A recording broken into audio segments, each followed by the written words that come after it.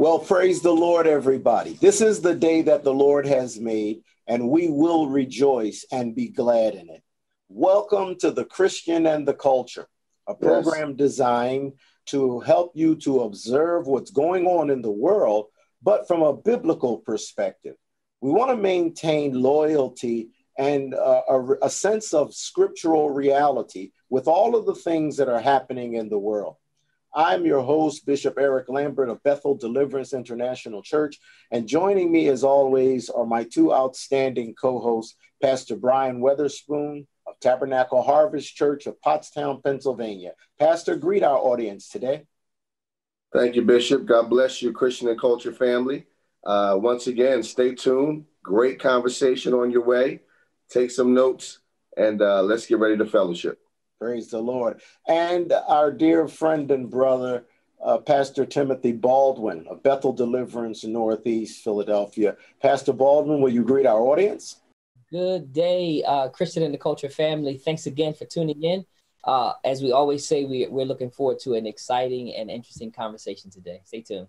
That's great. Well, gentlemen, today we want to observe a few passages of Scripture that I think will help us to regain focus. Over the past few months, I would really say over the past maybe 3 years, the body of Christ has been struggling with identity, being consumed in the cultural exchange of ideas and political views that has caused many in the body of Christ to take a stance that really brought about division and confrontation.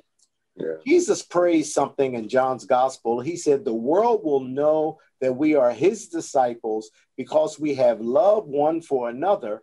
And in that context, he prays that God would make us one, to unify us. I'm going to ask the two of you to take a moment to address this unity prayer of Jesus. I want to do two things. First, I want you to evaluate the unity of the church in the world today. Secondly, what did Jesus mean when he talks about unity?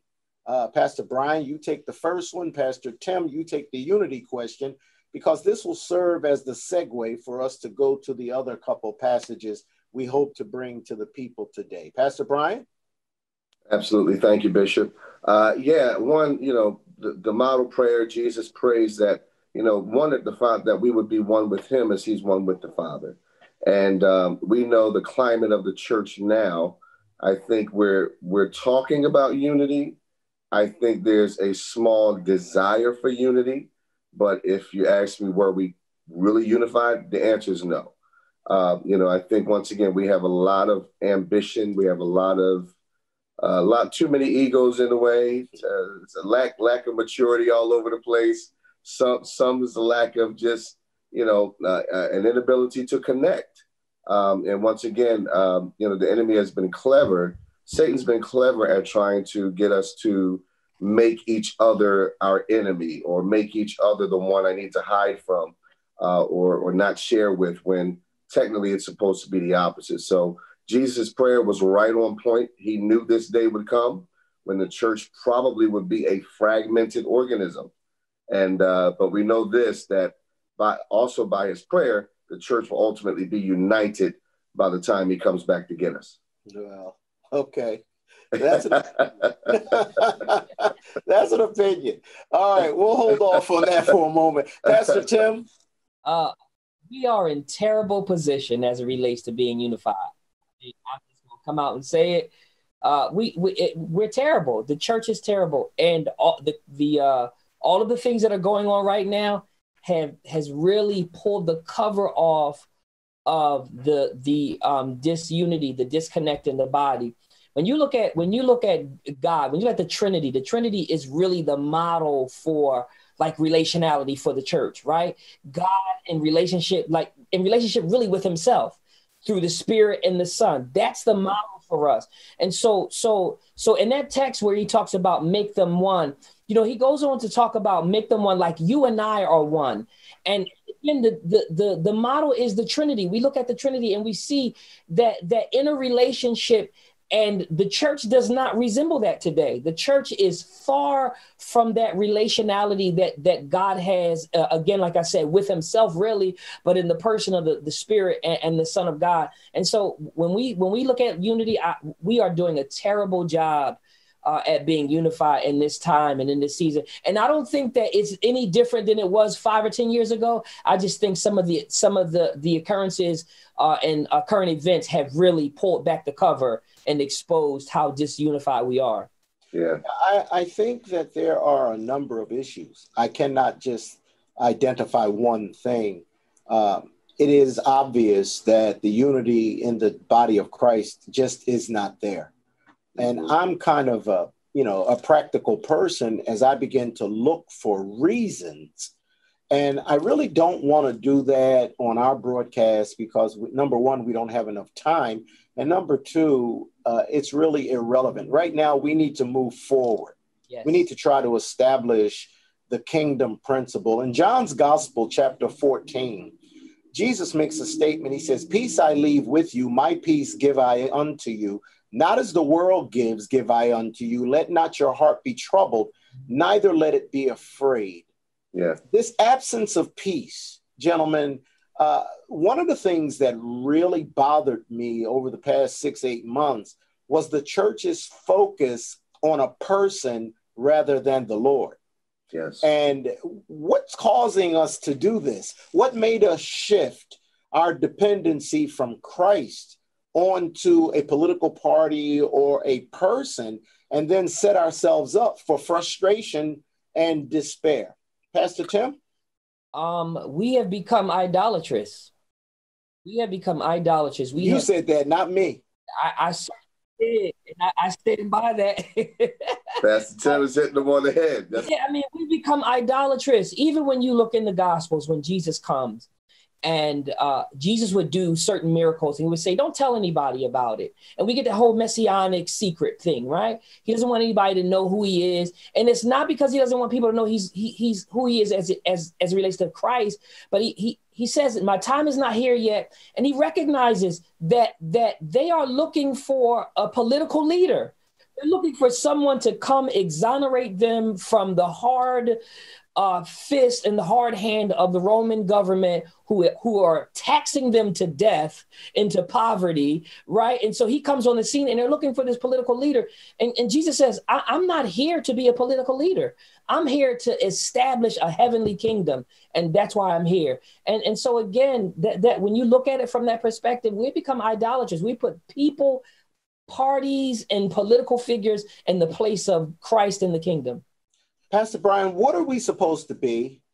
And if you could identify at least just a smattering of that reflection, what are we supposed to be as members of the body of Christ? I'm not interested in the doing, because over the past 3 months, we've seen a lot of doing, but we didn't see much being. What are we supposed to be? Very good question, Bishop. And I love the term ecclesia.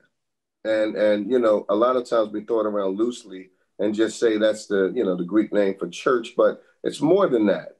It's the origin of that word means this was the military power, very elite individuals chosen, handpicked because they were skilled, they were wise, they were filled with governmental ability, and they called the shots throughout all of the Athens world, the Greco-Roman world.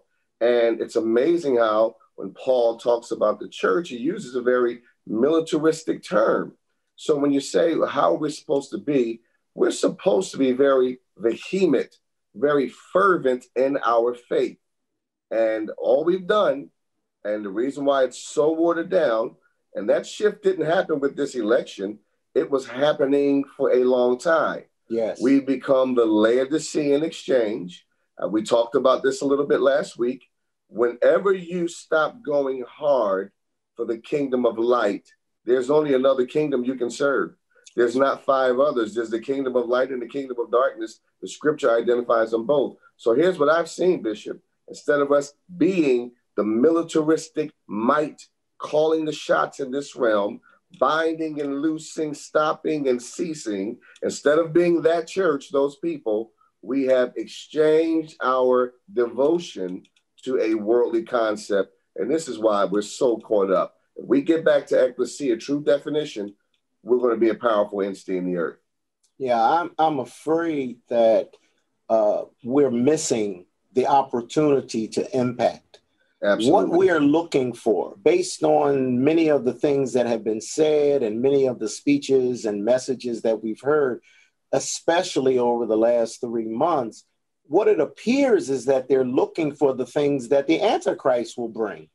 The things that are contrary to God under a guise of Christianity. Yes. You know, abortion has become a big issue, and justifiably so. You know, I hate it. It's a horrible, horrible, horrible thing. Sure. But I mean, the Bible talks about people going into the lake of fire who love and make lies. Yeah. So apparently to God, he doesn't differentiate. Sure. Apparently to God, sin is sin. You know, I see the body of Christ looking for what Daniel says the Antichrist will do. And I'm a little concerned about that. Pastor Tim, Paul writes something to the church at Philippi. He says in chapter 3, verse 20, he said, our citizenship is in heaven. The King James says our politics, it's not the best word, but the word is better translated citizenships. He uses the word conversation, and it's translated citizenship, politics. And he says, we eagerly await a savior from heaven. Now, are we really mindful of the fact that we are citizens of the kingdom of heaven? And how does that relate to us being physical citizens of the United States in general and the world at large?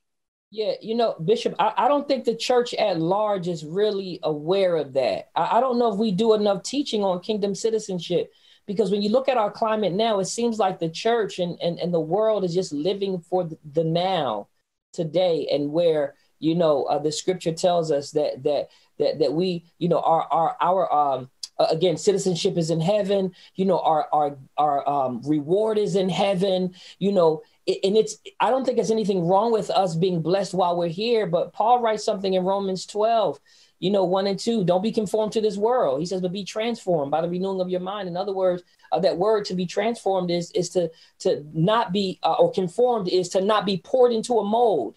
And so I don't think that the church is as cognizant as it should be as it relates to our citizenship not being here. We are sojourning here. We know that we are just aliens here, as the scripture said. And our hope is in heaven. Our hope is in Christ, and not in this system. And we have to do a better job with teaching that and living that and being able to model that as well. Gentlemen, here's my dilemma.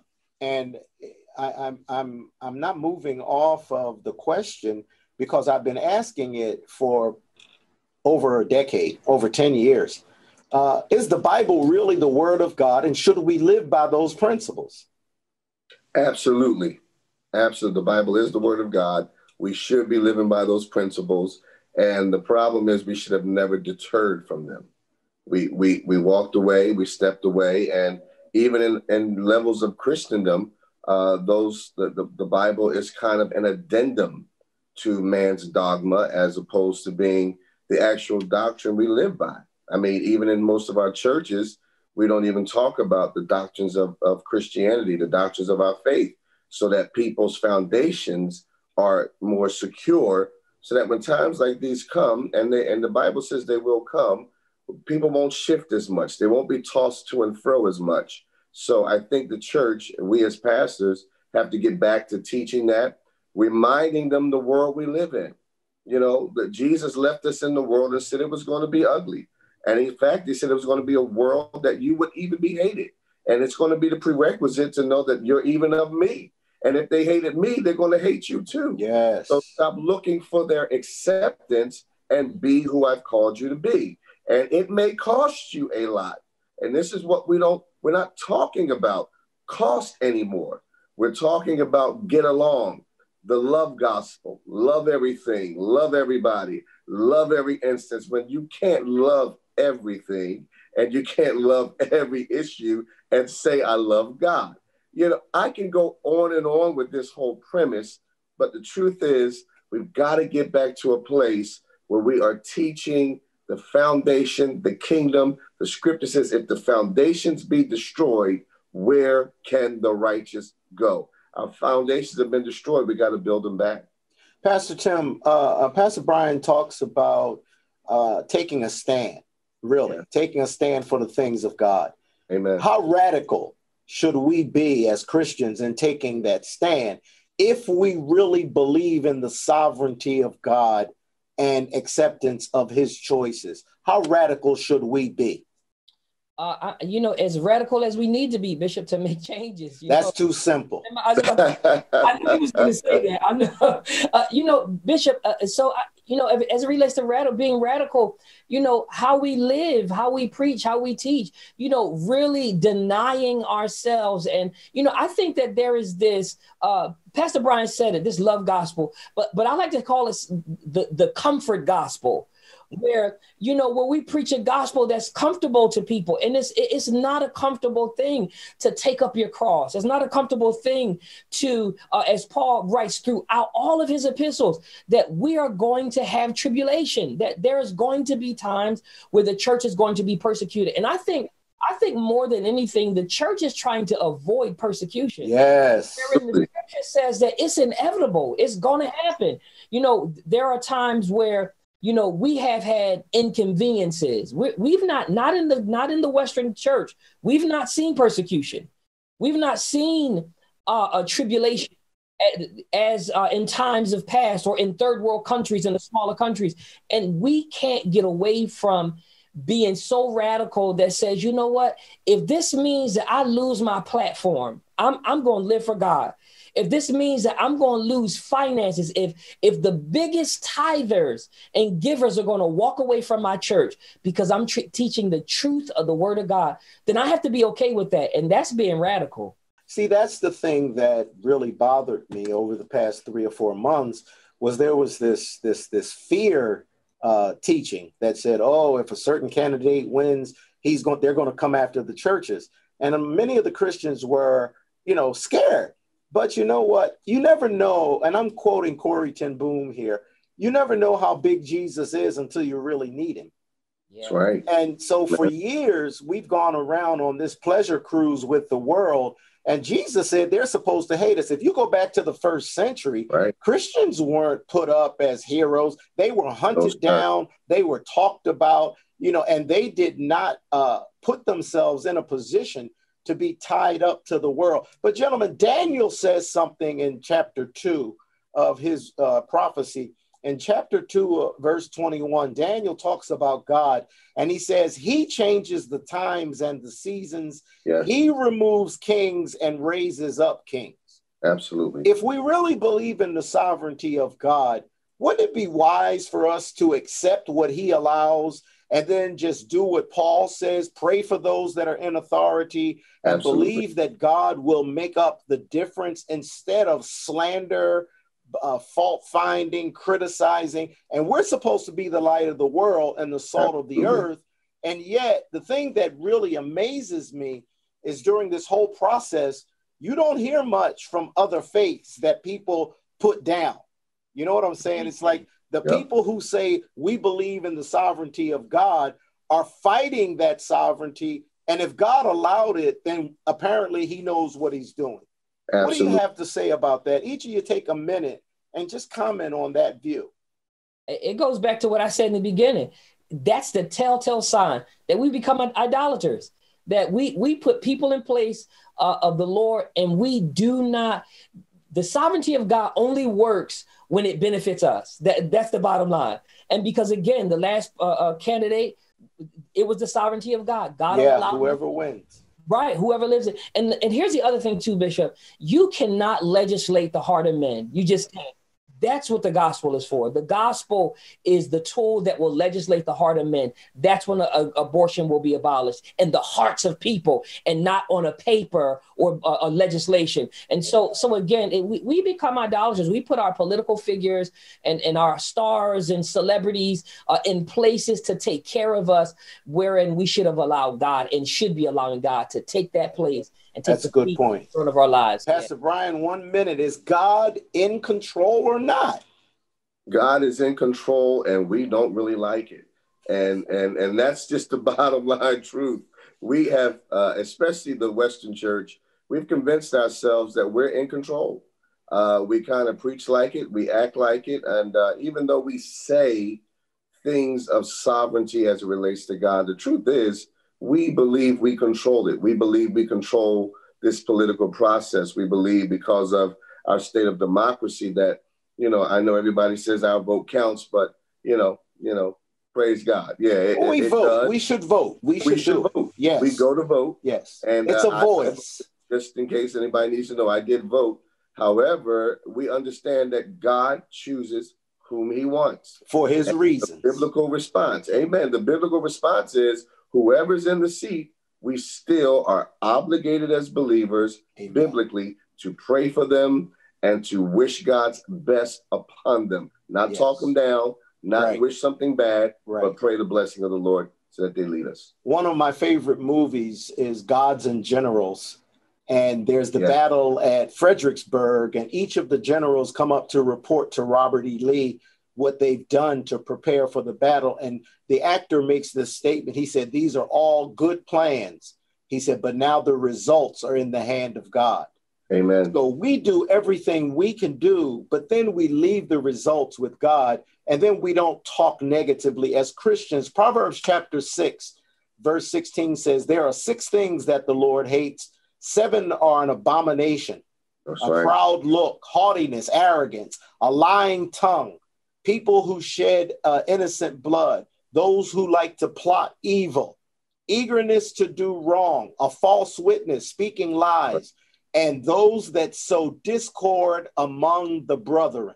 Yes. That's what the Bible says. So if you are speaking negatively about people and you're sowing seeds of discord, you're just as much in violation as any other sinner. That's right. As a Christian, we exercise our rights, we give our view, but then whatever God allows, we go to God and we trust him to do what is right. Maybe your candidate won, maybe he did not win. I will tell you that now it's over. Go to God and ask God to touch whoever's there so that his will be done. And write a letter presenting the gospel of Jesus Christ. I write letters to my congressmen and senators, and I share the gospel. And they can't say they didn't hear it from me. So rather than curse the darkness, light a candle. You see, it is important that we understand the Bible is the word of God, and the things that God says will come to pass. Now, we've had a lot of people saying God said such and such and such and such. And the Lord said, I did not tell them to make those statements. And in Deuteronomy 18, he said, if somebody comes to you and says, the Lord said so-and-so, and it doesn't come to pass, he said, they're false prophets. And I'm not trying to demonize anybody, people of God. I'm simply saying that we need to understand that most times prophecy comes from our own personal desires and our own personal wants. And we think God is telling us what the Lord is not saying. So let's stop the arguing. Let's stop the fighting. Let's love one another. That's right. We thank you for joining us today. Your presence, your comments are always welcome. So take the time to write to us and to encourage us. Even if you don't agree, it's an encouragement because we love you. And if we're wrong, we'll come back and correct that statement because we know we're not always 100% right. Absolutely. We're going to leave you with this thought today. It's another quote that comes from our dear sister, Corrie ten Boom. She says, if you look at the world, you'll be distressed. If you look within yourself, you'll be depressed. But if you look at Jesus, you'll be at rest. We want to thank you for joining us today. And may the peace of God be with you. The joy of the Lord occupy your heart. And the love of God keep your soul. God bless you richly. Pastors? God bless you. Thank you for tuning in. God bless you. We'll look forward to seeing you again. Praise God. And we thank you for joining us today. Remember, we are in the world, but we're not of the world. We are to be the shining light, the living example of the grace, the love, the power of the risen Jesus. You be blessed as you continue to walk with him. God bless you. Discover God's design for family through Bishop Eric Lambert's sermon series, Strengthening the Family. This powerful series will provide you with practical instruction on how to strengthen your family relationships using scriptures from the Word of God. Receive the 5-part series, Strengthening the Family, on CD or DVD for your donation of $35 or more. To order, call 1-800-550-3284 or visit ericlambertministries.org. Get your copy of Strengthening the Family so you can build a family life that brings victory to your home and glory to God. Bishop Eric A. Lambert Jr. is committed to influencing our culture with Christ. In his book, The Christian and the Culture, Bishop Lambert explores practical ways to avoid becoming ensnared by the trends of today's culture. Order your copy of The Christian and the Culture and achieve daily victorious living. Visit ericlambertministries.org to purchase the book and discover more resources that will enrich your Christian walk. The Bethel Deliverance app is now available to download for free at Apple Store and Google Play.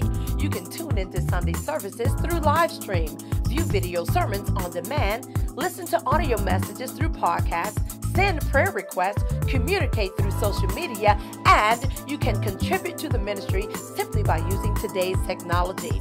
Get access to all of Bethel's media outlets and church events right at your fingertips. Go to the Apple Store or Google Play and download Bethel Deliverance to get connected today. Praise the Lord. I'm Bishop Eric Lambert. I want to welcome you to the Eric Lambert Ministries website. On this website, you will be able to get information about books, CDs, DVDs, and even the printed word designed to help you in your walk with Christ. You'll find information about our YouTube channel and the services that we have at Bethel Deliverance International Church. And we want you to understand that our ministry is designed to lift up Jesus, to glorify his name, and to get you, the listener, connected to the power of the Holy Ghost. I am excited about the Eric Lambert Ministries website, and I want you to join us as often as you can, and we guarantee 2 things. You'll have a closer walk with Jesus. Number 2, your life will be richer. God bless you. Access resources that will enrich your Christian walk today by visiting ericlambertministries.org. That's ericlambertministries.org. The Climbing Higher broadcast with Bishop Eric A. Lambert Jr.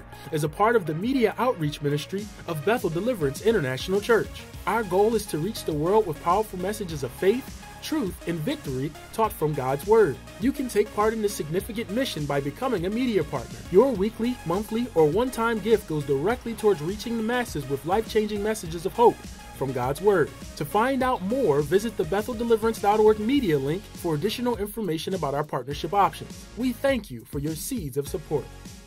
The Christian and the Culture is a production of Bethel Deliverance International Church.